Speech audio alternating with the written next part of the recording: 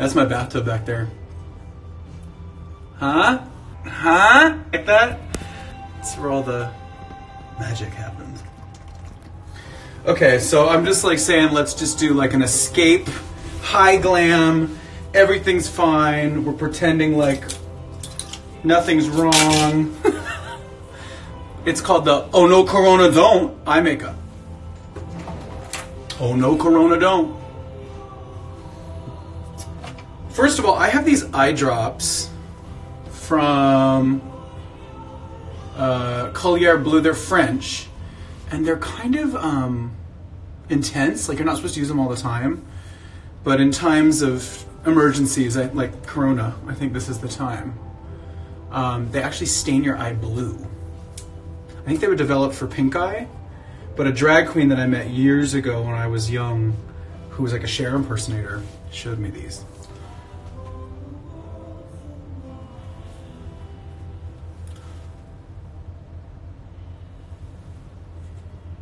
And then they kind of like stain everything just like a little blue.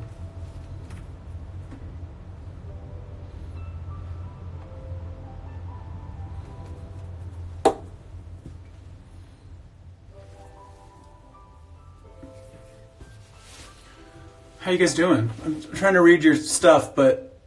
Oh, you guys want me to turn my phone... Oh, I got it. Sorry. Fair enough.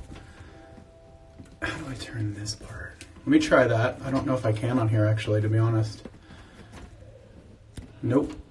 It is going to be a horizontal video, y'all. Sorry. Oh, wait. Ha ha ha. Here you go. Sorry, guys. Is that better? Here we go.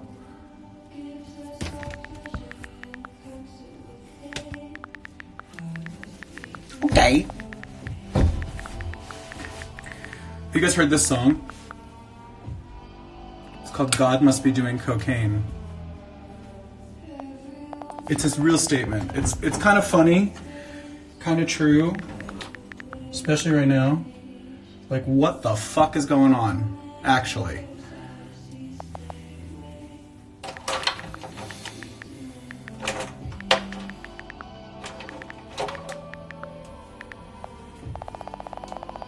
So this is a pencil called Minted from MAC that I love, that I've had for a really long time. It's kind of like a turquoisey green jade color, and it's one of their soft liners, so you can kind of put it on the inside of your eye.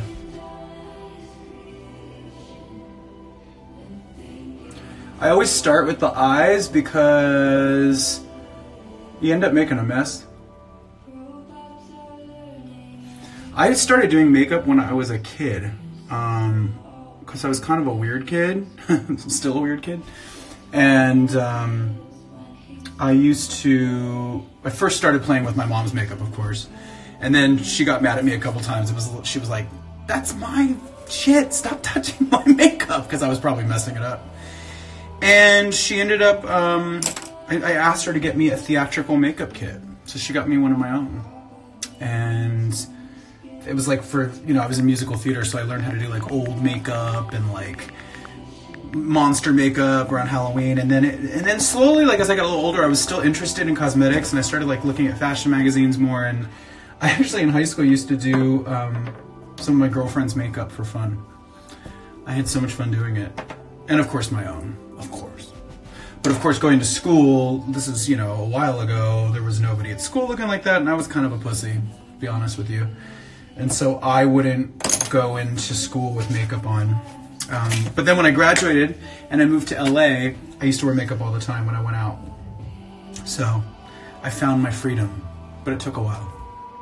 So then I usually go to the eyebrows. Let me find my brushes. Sorry, I'm a scattered mess because I just decided to do this for you all.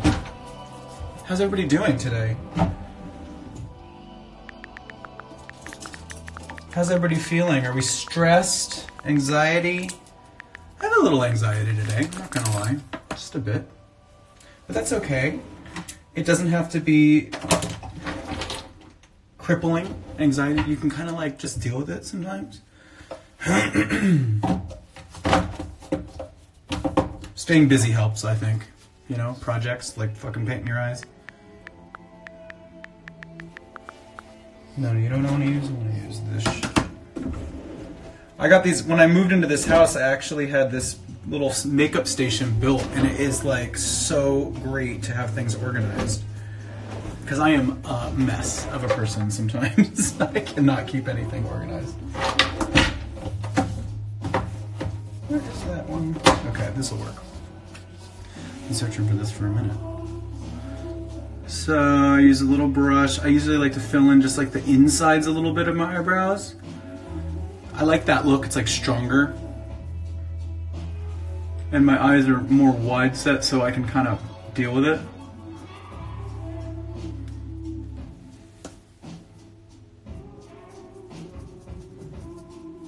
Just to define the brow.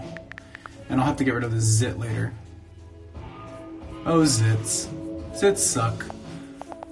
When I was a teenager, I had the worst skin. It was like, holy shit. And then I was insecure on top of it, so I would like pick at it, you know, and try to pop every, you know, it's like an obsession. And then I left myself with pretty bad scarring, actually.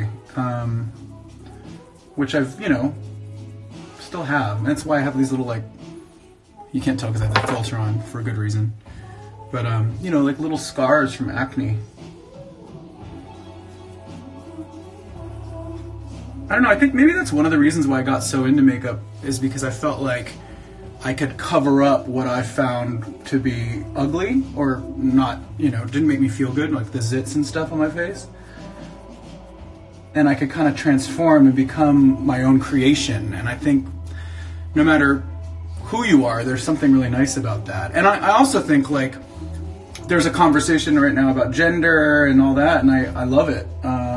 I think my exploration with makeup had less to do with me wanting to be a different gender and more just be beautiful. I felt that, I don't know, I didn't feel like I was in a gender exploration, but more so that I found feminine characteristics to be attractive, and I liked the combination on my face. I don't know. And now as a grown up, like I love having like a beard but getting to paint. I like the juxtaposition.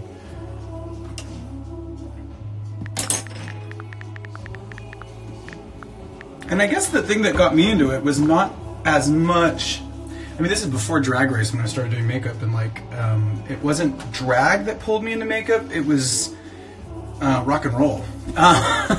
Like my favorite rock stars from like the 70s all kind of played with